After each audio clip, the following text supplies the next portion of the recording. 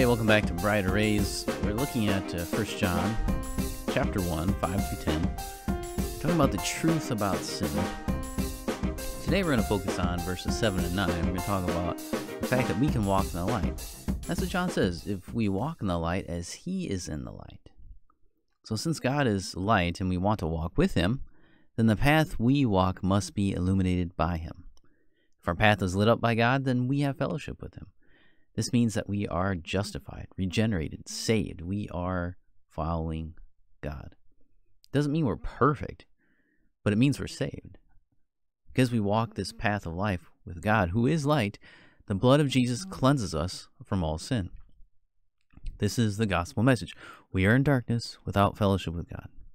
The blood of Jesus cleanses us, and now we walk in the light and have fellowship with God. We will choose the darkness sometimes, but the blood of Jesus will cleanse us from all that darkness. Not just from some sin, but all sin. This is why we are to confess. First, because we're commanded to. It's obligatory. It's not optional. Proverbs 28:13 says that whoever conceals his transgression will not prosper, but he who confesses and forsakes them will obtain mercy. Charles Spurgeon reminds us that only on the footing of sin daily confessed and pardoned can there be a fellowship between us and God this side of heaven.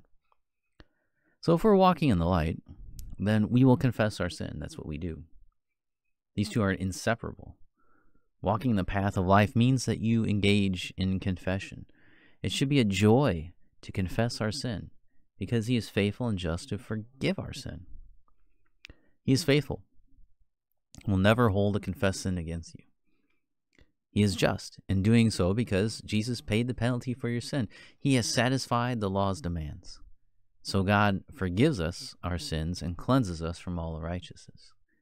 This means that there is no purgatory where you'll have to pay for some of your unrighteousness. Jesus' blood does that for you. This means that at the end, when you appear before the throne as a Christian and the books are opened, not one sin will be recorded to your name. It's blotted out. It's gone. As far as the east is from the west, so far has he removed our transgressions from us. That's the truth. That's what we're told. That's what we need to believe. And so come back next time and we'll look at the conclusion of our study for this week.